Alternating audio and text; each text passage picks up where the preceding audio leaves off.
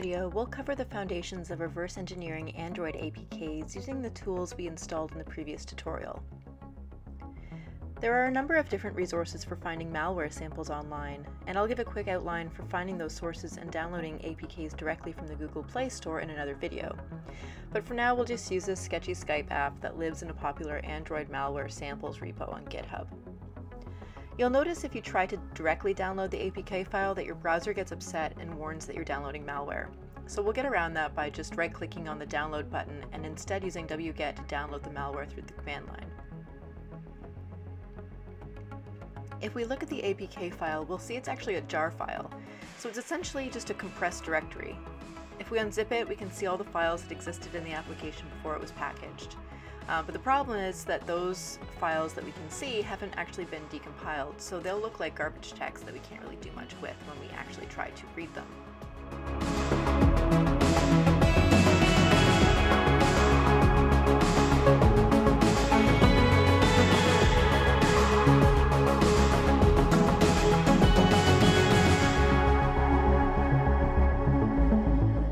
We'll have to use APK tool to decompile the APK in order to view all of the assets and resources. To use the tool, just pass the D flag for decompile in the APK file and you'll get a directory with all of the decompiled files. The manifest file is a great place to start when trying to analyze what an Android application is doing. It will list all the permissions the application intends to request, as well as different things like intent filters and intents and services that are going to be used. Now you'll see there's a directory called Smalley, and Smalley is actually an assembly style language that is what the classes.dex file is converted to when you use APK tool. As we'll see, it's not super easily readable unless you really love assembly, and so we'll be converting that to a more Java style language in a little bit.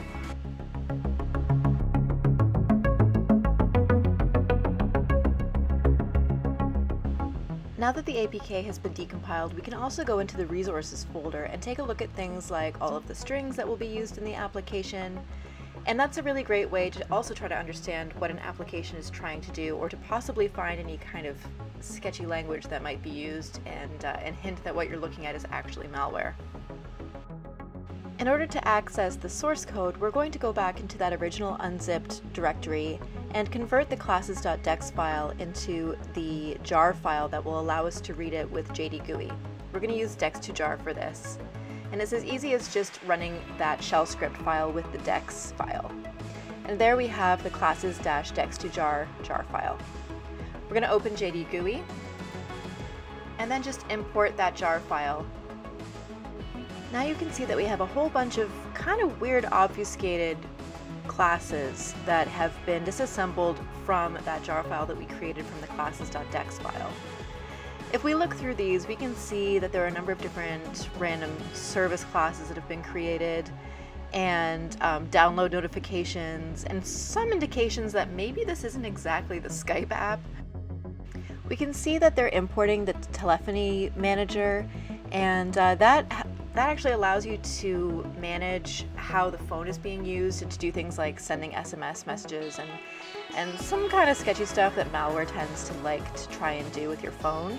So we can see it being accessed there, getting the system service for phone. We can see that there's some sort of like weird flag that's being returned that almost looks like it could be passed to an API somewhere. So that's kind of an indication that things might not exactly be as they initially seemed from the name of the APK. We've got assets like a root shell script and downloaded data and some very strange URLs. And we'll kind of get an idea of what's going on with that a little bit when we dive deeper into the assets for the application.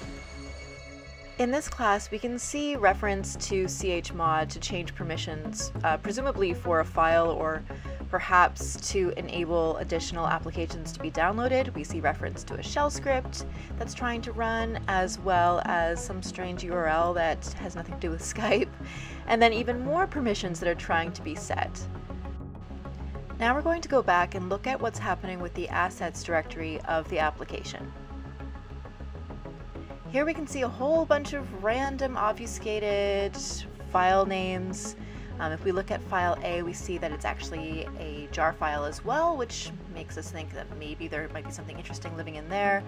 There are some binaries, a lot more binaries, a data file. So we're going to focus on the jar file first, just because that might be the easiest thing to work with. And we're going to use APK tool again to see if we can decompile it and see what might be in there.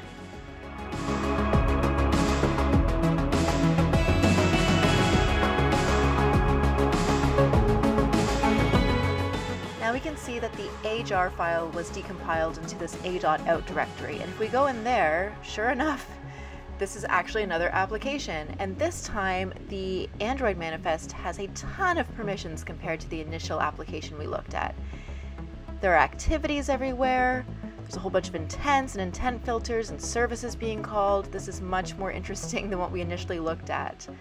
So it seems like maybe the original application was just sort of this dummy application to fool either users or malware checkers, antivirus software into believing it was actually a totally benign application.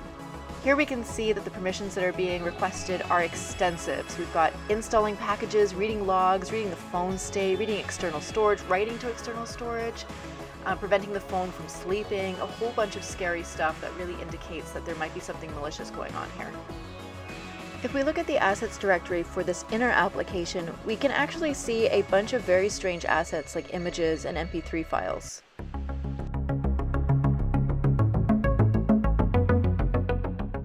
Looking at the strings file now, we actually see that there is a lot going on in this application. We see translated content, different titles for SD cards, references to external storage, installation notifications, message overlays. There's a whole lot happening there. Now, because this is an application, we know that there's a classes.dex file as well that we could analyze with jd-gui.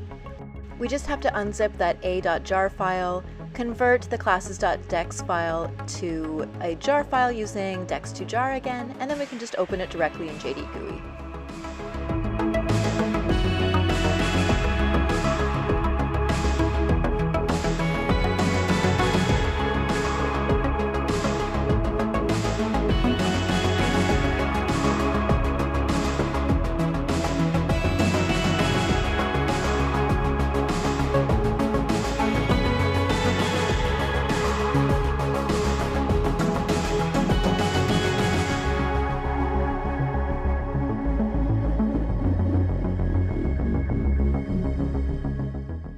Now, the purpose of this video was to really do a brief introduction into reverse engineering Android APKs. So we're not going to do a deep dive into what exactly is happening with this malware sample, but you can see that packaged within the original application, there are a number of other Android packages.